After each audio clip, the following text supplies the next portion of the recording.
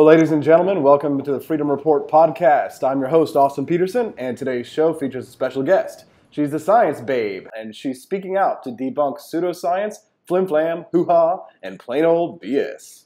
She's got a bachelor's in chemistry and a master's in forensic science. She's been a chemistry professor, explosives chemist, toxicology chemist, and now an analytical chemist at a pesticide company. I think all the people are going to be knowing what side you're on. You're going to be shilling for Monsanto, huh, Yvette? I don't work for Monsanto. I'm not going to say which company I work at. Let's keep that out of there. But I am on the side of pesticides because let's admit it, pesticides give us food. All right. Well, we'll get into that. So welcome to the show. Thank you. Thank you for having me. I really appreciate it. So you're the food babe online. You're sort of like the antithesis. You're not the food babe. You're the science babe. Yes. You're the antithesis of the food babe. And so what's all about? What's the science babe all about? Oh, Science Babe, well, I started it because I like to joke that I started the site after she took a swipe at my pumpkin spice lattes. Yeah. Then it got personal, because it's her whole campaign. Because I looked at what she was doing, and I understand. She's using the free market to peddle what she does, because she goes after things and says, look, it has this ingredient that I can't pronounce, so you shouldn't eat it. But you know what? You can't, when you look at the long names, the full names for certain vitamins, they're really hard to pronounce too. So that's not necessarily a reason why you shouldn't eat something. But then she took a swipe at my pumpkin spice latte, so I was a little annoyed. I shouldn't drink it. Now, we all know that pumpkin spice lattes aren't what you should be, basing your diet on. And I had a doctor's appointment yesterday, and I told my doctor about this, and she said, "Oh, they're so good, but you shouldn't have them more than twice a season. They're not a source of vitamin C." Right. But they're the ingredient in them that she said was a cancer-causing chemical was caramel color. Level 4. No, and that sounds very, sciencey. It's caramel color level 4. That's the worst level. And it's well, no, why is that bad? And she said it was in carcinogen class level 2B. Now, if somebody hasn't done their research, they hear carcinogen and that's bad. No, nobody wants to hear that there's a carcinogen in their food, myself included. I eat the food. I want it to be safe. Now, when a new product, anything that comes out of a laboratory goes into the food supply, the FDA needs to investigate. They need to hear what's the potential for harm. Now, everything goes into a classification. Carcinogen level 2B means there may be potential in some dosage for harm. However, you have to understand the dose makes the poison. Do you want to know what else is in carcinogen class level 2B? Brace yourself for it. Coffee. Because the acrylamide that's accumulated during the roasting process. So yes.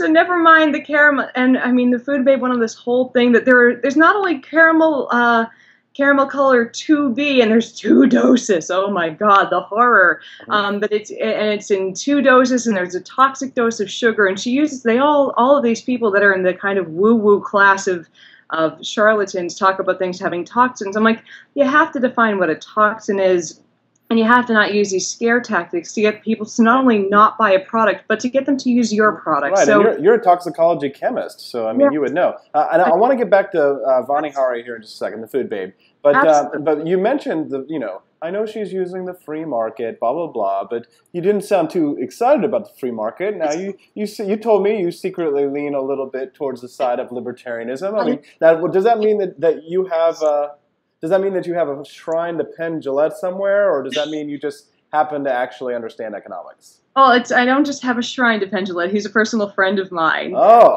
Oh yeah, we're buddies. Actually, whenever I'm in Vegas, I get to do the show for free. We're friends. It's anytime. If you're ever in Vegas, I'll introduce you guys. I'm a registered libertarian. I tend to lean a little to the left from there. On the Science Babe on my site itself, we stay pretty far away from politics. You originally were kind of like, I don't know if I want to share your article, Mr. Libertarian guy. Oh, shush you. I grew up. It was funny I guess I'll go a little bit into politics. I grew up in a house with with a father who was a Republican, a mother who was a registered independent. And I think, like, when I was younger, just because you kind of are what your parents are, I was a Republican because that's what my parents were. Then in college, because everyone was I was in college in Boston, I was a liberal because that's what you were. And then venturing out into the world a bit, I worked on a couple of political campaigns, and then after watching everyone break every single promise they ever made, I was like, that's it. Everyone, once they get into office, never holds up to what they say they're going to do. So that's kind of how I've landed at libertarianism. It's not so much that I'm bound to being a Rand Paul or an Ayn Rand, even though I'm a very big fan of Ayn Rand. I'm not very bound to the ideology so much as I think that no matter what, when someone gets into office, they're not going to hold their promises. And I really want to try to keep politicians bound to what they say. And I believe, and I'm a big fan of liberty, is what it comes down to. Cool. So, well, I mean, our listeners are going to like that, even though they may still want to kill you for trying to take away. I know, because that's why I appeared with my new puppy. Oh, You can't not love a new puppy. All right, so let's keep moving. I want to talk about the food babe. She says that GMO foods are dangerous. Why is she wrong? Well, she's wrong partially because we have evidence. I mean, I think that some people, when they get into their sales tactics and they get into their stances, they say, no matter what you say, you can't convince me that you're wrong. And there was a great article that came out in Forbes not that long ago saying we have a 1 trillion meal stack of evidence saying that GMOs are safe. There's nothing whatsoever linking GMOs to any type of harm, any type of damage to people. Pardon me. But we've got, and I'll admit it, a couple years ago I got very, very sick. And I went on the same kind of, I guess, journey to try to figure out if there was something in the food supply that was making me sicker. I guess I got a little personal. I got a very bad headache on one side of my head that never went away. And that's kind of a horrifying thing to have happen, to get the worst headache of your life and have it not go away. And as I went through the whole, I went vegan. I tried cutting out I went on every type of diet that everyone ever recommended. In the process, I lost 90 pounds. I went very conscientious of my health. And I know at first when you shared my website with some of your viewers, people were like, we're sticking with the food babe. She's anti-health. I'm like, that's the furthest thing from how I work. I'm very pro-health. I'm just against using pseudoscience to get to there. But I mean, I went through trying to cut out GMOs because I almost bought into that myself. And then I looked at the science and saw that it was sound. GMOs, sorry, you look like you're about to ask. Well, yeah, I was going to say, did you find out what was wrong? Yeah, it's a trigeminal nerve disorder. It's just occasionally something goes wrong with your trigeminal nerve. It's and it's an idiopathic type of pain that just needs to be treated with. I'm going to go for a very basic answer, but with science. I'm very good at stuttering sometimes. But with a nerve pain type of medication, with an anti-seizure med. Now, you know that the food babe, the reason that she got all into the anti-GMO stuff was because she had appendicitis. And I mean, that just happens sometimes. I mean, things go wrong with our health. And I mean, I like to say we see different things wrong with our health now than we would have seen 50, 100 years ago, because we're able to cure a lot of the really easy and basic things. Like during the Civil War, the number one cause of death wasn't gunshot wounds. It was going to the hospital. Exactly. The number one cause of death was, I think the top causes of death were opportunistic infections and diarrhea. Right. Now people don't die of that in the first world anymore. They die of cancer because they live to be old enough to get cancer. Yeah. They live to be old enough to get immune system issues. So the 1860s was a really bad time to go camping in the United States. Camping was what we called having a house then. Right, exactly. All right, I do look at her tactics and how she frames, we're sick and we're getting sicker, and it's like, no, we're not sick and getting sicker, and I think it's a very pessimistic view of the world, and it's a very pessimistic view of the healthcare system. I think part of my libertarianism is that I'm an optimist. I think that people use, I guess, their free will and their liberty to do good things, and I think that. Sorry, you look like a... I was going to say, Michael Shermer, I'm sure you're familiar with him. He talks about this thing that conspiracy theorists like to do. It's this type of thinking. It's called patternicity. And patternicity is basically where you see a whole bunch of M&Ms thrown out on the floor, and it looks like a picture. It looks like a face. Or you see a cloud, for example, and the cloud looks like a face. Looks like Jesus. Yeah, or it looks like Jesus. Or you see Jesus on cheese toast or something like that. And, there was the cheese sandwich episode of Penn and Teller's show. I've seen every episode. I show it to everybody I know. And Penn gave me half the seasons, so it's... Yeah. Oh yeah, no, it's. I'll tell you, like we'll get into this later, but like what I'm trying to do with the site is to create a place for libertarians who are skeptical-minded, not conspiracy-minded, to kind of have a place to go, because it's been so dominated for so long by the people who are like 9/11 was an inside job and like kind of the crazy stuff. But anyways, we'll talk about that. Let's get back to the issues real quick. Absolutely. And we'll keep moving on. For decades we were told that saturated fat is bad for us, right? And we know now that the government was giving us these food recommendations based on flawed science, right? They were giving this food guide pyramid telling us, you need to eat like 12 servings of grains a day, right? And we find out now that it's not really the fats, saturated fats and butter and meat and things like that are animal fats that are making us fat. It's sugars and carbohydrates. Absolutely, and I mean. So my question is, do you think that governments are incompetent when it comes to prescribing health guides for people? Again, I always like to preface things with, I am not a nutritionist. I'm not a registered dietitian. I don't like to give out health advice before saying, please seek a doctor's or a dietitian's advice. I think that anytime you get your advice from someone other than a doctor on this stuff, or someone who's studied this for a long time, you might not be getting the best advice. But at the same time, like, I'm not sure where the advice was coming from earlier. We didn't always know the best advice in the 50s and 60s. But at the same time, the more and more studies come out, the more we know your best way to get your vitamins for the day is from eating plants. We're getting more showing that a healthier diet is based on small servings of protein coming from fish and from lean cuts of meat. And you're better off getting fat from butter or coconut oil than you are from margarine. My dog's rolling over here. But at one point we thought that saturated fat, as you said, was the devil. And people who were giving the same advice now, saying eat coconut oil, were once upon a time saying don't eat coconut oil because it was saturated fat. And they were saying please have these liquid fats from canola oil. And we now know that really wasn't the case. And I mean, I don't have the only, at the moment my kitchen really has nothing processed. It's pretty much all stuff that I keep in mason jars I'm stocked to the teeth right now on quinoa vegetables. And I think I have, oh God, this is horrible. I have organic, like 3 colors of popcorn that I will be having with melted coconut oil on it later. Now you're eating organics. I mean, are you specifically seeking out organic foods? Nope. I just like the triple colors of popcorn. I have that in not organic. They actually don't sell genetically modified popcorn because they can't get it to pop. Interesting. Not sure what the science is on that. Most commercially eaten sweet corn in this country, from what I've read, I could be mixing this up. I apologize if I am. Most sweet corn is not genetically modified. That's eaten by people. I think it's used. The genetically modified stuff is mostly eaten by cattle and things like that, right? Yeah, it's for cattle feed. All right, so I want to ask you, because my last question, is about the food guide pyramid. How science can sometimes make mistakes on what it thinks about making recommendations for people. But a lot of times, what happens is that government policy will change to reflect what they call scientific consensus, right?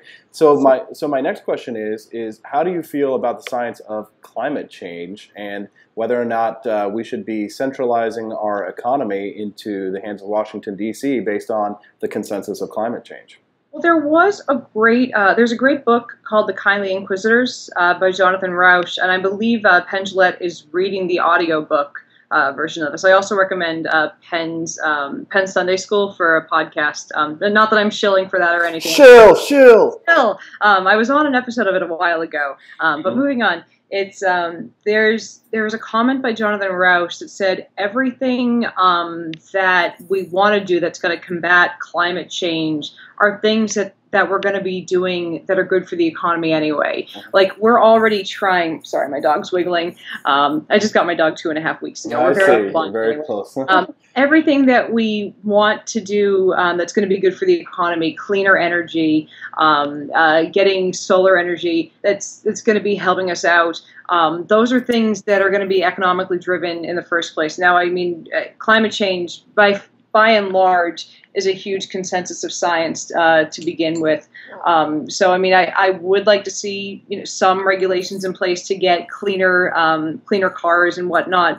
But at the same time, I think that people are just going to buy them because they don't want to. They don't want to buy a less. Sorry, buddy. They don't want to buy cars that only get 5 miles per gallon of fuel. People want to save the money. Mm-hmm. So I believe in the free market, and I believe that people are going to make smarter decisions on that anyway. I agree. I agree. That's pretty much my view on this. Also, you know, I've been reading a lot of Michael Shermer's thoughts about this. You know, he changed his mind. You know, he used to be sort of more skeptical about it. My problem, I'm very skeptical of the people who push it on us, though, because their tactics usually involve raising taxes on people and engaging in methods that I just don't think happen to actually, you know, address the real problems. I liken it to kind of people who want to put a soda tax on sugary sodas. It's like that doesn't change behavior, and the people it changes behavior on are people who really don't have the money, either don't have the money to begin or are just going to spend the money anyway. Well, it's like Leonardo DiCaprio, who flies a private jet to go to the climate change rally, and then he tells everybody, we need to cut back on consumption. Well, screw you, buddy. You know what I mean? Like, yeah, all the poor people need to cut back on consumption. You know, that kind of bothers me. And I mean, I'm not rich, I'm not poor. I'm in a comfortable enough income class. But if you start taxing someone like me, who, you know, I finished paying off my student loans by not doing anything fun for my late 20s. Yeah.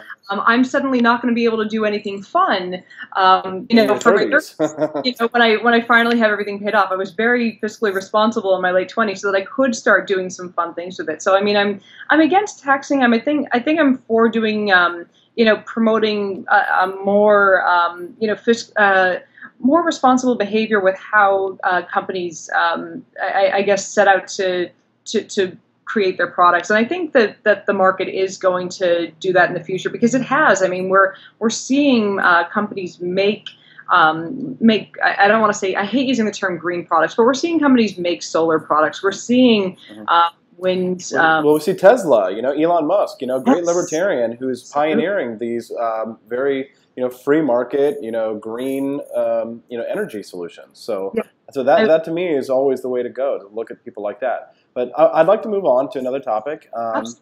Yeah, this is big news right now. You know, many of the problems with the Ebola outbreak in Liberia, it's associated with the fact that the people in Liberia adhere to religious traditions that require them to come into contact with the bodies. Do you think that superstition kills? Yes. I mean, that's just a short answer for it. But I mean, I think that if they had the economic capability to modernize, and if they got rid of their superstitions, they would be in a much better position. I mean, number one, it's horrible what they've gone through, and I feel horrible about the loss of life. But number two, if they, I think there was, I forget where this quote's from, but any sufficiently advanced technology will be mistaken for magic. So if they were able to modernize, they would look at at the help that's been offered to them, and they would say, okay, this is just a new advance in technology, we can accept it. But I've heard rumors and I've seen articles that they've looked at this and gone, okay, this is trying to poison us. They haven't looked at it as help. And I really wish that wasn't the case. Like, they're blaming the people who come in to help them, like the World Health Organization in different places. They're blaming those people on actually bringing the virus in, you know. And then there was like this institute, there was a compound, and like people raided the compound from something, like stole a bloody mattress for some reason and ran out with it. Just like wildly crazy stuff. And like, you know, as a libertarian, you know, I'm always trying to find like the most, you know, pro-liberty, pro-individual liberty, you know, policy for things. But like, you know, there's something Ebola, you know, it makes you sit there and think, well, you know, what about quarantine policies and things like that? Yeah. You know? But the way I look at this, and it's kind of, when it comes to public health, I kind of use the old adage, your right to swing your fist ends at my face. And this, apply that to public health. I really don't want you coughing your Ebola fist at my face. Agreed.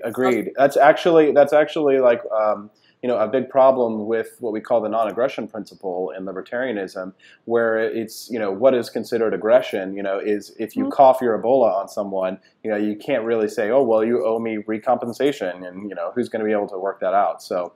There is a really important, part of public health that libertarians need to sort of address. But let me ask you one thing really worries me personally is how much we're drugging our children. We're diagnosing everybody with ADHD, right? And conspiracy theorists will kind of say this is a conspiracy by big pharma to get profits and stuff. But I mean, I worry about all of these kids that we're giving these powerful medicines. We've evolved over hundreds of thousands of years and got to the zenith of civilization without drugging all of our children in such a way and prescribing everybody with some mental illness. There was some test that they did in California. I can't remember what the name of the test was, but they basically sent out people to like psychological institutions and said, well, just tell them that, be perfectly normal, except say that you hear the word thud in your head, and see how many of them were diagnosed as crazy. They diagnosed them all as crazy, even though they were totally normal. And so I guess I worry about all these people drugging. I'm sort of on the conspiracy theory side on this one, not that there's a plot or anything like that, but I worry about drugging all of these kids. What do you think about this issue? Well, I understand what you're saying, and I've read articles seeing the long-term effects on. They have not been able to see long-term effects of putting these medications into children because they've only now started to do it. But at the same time, I want to say I trust doctors to not over-medicate and put the right dosage, smaller dosages of these medications into children. And I want to say I trust parents to not bring their children to a doctor unless there's a legitimate problem. Because I really want to say, buddy down. I really want to say a parent wouldn't bring their child to a doctor if it's not just, well, he's a little hyper sometime versus, dude, the kid is at the point where he's unable to control himself when he wants to. Because I have a cousin who would love to be able to control herself, but just cannot sit still. Mm-hmm. And the ADHD meds make all the difference in the world. But there are countries who medicate less, and there is some anecdotal evidence that food dyes it's being taken out of the diet do make a difference. So, like I said, some anecdotal evidence. And some parents, when they remove food dyes from the diet, have seen a lot of difference. So, if that works for you, if you see that your child is hyperactive, try looking at labels and taking it out. It's personal responsibility and looking at what you're feeding your child. So, I know that I look at this and go, in the 50s, we didn't have this problem with our children. Why don't we see what we're feeding our kid and see if there's a difference? It's on the parent to say, okay, I can just give my kid vegetables and say I'm not going to give them all the processed junk that has food dyes. Mm-hmm. So there has been that correlation seen in anecdotes. I don't know if they've done a long-term study on it or not. As for the medications, I think that if a child does have an illness like that, and there is that scene sometimes, bring them to a psychologist, have them buddy down, new puppy parent problems, perfectionist. So he's disorder. He's just very. All right. Well, since you're very attached. Yeah, I know. Well, since you're having fun, this is the last question, and we'll kind of wrap this up here. But we'll talk about something fun anyway. Now, when I posted something from you on the Libertarian Republic, a lot of my fans got angry with you. Oh yeah, I know. And they're mad at me too right now because I posted something bashing Alex Jones and conspiracy theorists earlier, so they're very angry with me. And I am a shill for the lizard people, but. Do you think a lot of libertarians are... People are my friends. I'm just kidding. I know. Do you think a lot of libertarians are just kind of nuts? Oh, but they're my nuts. I like them. I know, right? And that's the thing is, like, whenever they meet me in person, they're always kind of like, oh, you're actually not so bad. But then they see you post me post something from, like, from you or Michael Shermer or whatever, and they're like, they get so angry. It is so much easier to yell at someone online. I've been told I'm worse than Hitler because he killed 12 million Jews. I deleted a couple of comments from anti-vaxxers. Right. I'm way worse than Hitler. Whoa, you are worse than Hitler, that's for Worse sure. than Hitler. I'm like, I've been Godwined. Yes, I've made it as an internet personality. Yeah, you have. You totally have. So I mean, here's my thing. You know, we've got to get the message out. What I'm specifically trying to expand our sphere of influence. And you know, one of the problems that I'm running into is that I think most people are kind of dumb. And since we're on the more science side of things, you know, it's hard to kind of arrive at scientific conclusions where you have to look at lots of evidence and read boring studies and all that kind of stuff. And so the marketplace is such that it's like, if you're a conspiracy theorist and you're willing to say that 9/11 was an inside job and that vaccines cause autism, you'll have a whole huge audience of ready-made, credulous idiots ready to believe everything you say. If you're trying to educate people about what's really going on with science, and you're skeptical, and skeptical of things like anti-vaxxers and all that kind of stuff, well, then you have to. It's like you're working uphill. Why do you think that is? And do you think that there's any hope for us of sort of like the minority against the majority of the hordes of like cretins? I understand what you're saying. Now, first of all, you said people aren't smart, or I'm not sure. I forgot what the comment was at first. I think people are smart, and people are scared, and people are vulnerable. Mm-hmm. Buddy, don't give him. I know, Buddy wanted to give you some. First of all, it helps to be a cute blonde girl with a puppy. It does, right. Oh yeah.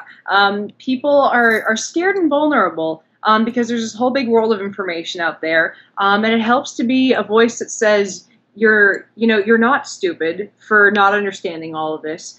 It is not your fault that this person gave you this piece of information that you didn't understand, and told you that vaccines cause autism, or that GMOs are out to poison you, or that 9/11 was an inside job. It is not your fault that you were told this piece of information. But here's the truth. Uh-huh. Because I'm a scientist at this pesticide company, and I've never gotten sick because of the pesticides. Mm-hmm. I eat conventionally grown produce. Here's the truth, and it's not your fault that somebody told you this lie.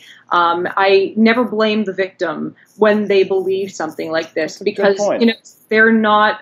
It's not their fault. Good point. It's their fault. It's just never tell them that they're stupid for that. Because Well, they're gonna love you for that, and the puppy, and the cute blonde. Wow, you win on all fronts tonight. I'm the bad guy. I've only been up for about 6 weeks, and I have about 6,000 followers. All right. Well, you're going to have maybe a couple hundred extra ones after we get this show up. And like I said, I'm not the enemy. I eat my own product, and I have a really cute dog. If you search #ScienceDog, there are lots of cute pictures of Buddy. We're having a really good time. Awesome. Well, where can we find out more information if we want to follow you, Yvette? Well, I'm on Twitter at just @ScienceBabe, and Facebook. I'm on Facebook at just facebook.com/ScienceBabe. I really hope you come join me, and thank you so much for having me on. I had a good time. Yeah, me too, Yvette. Have a great night. Thank you. You too.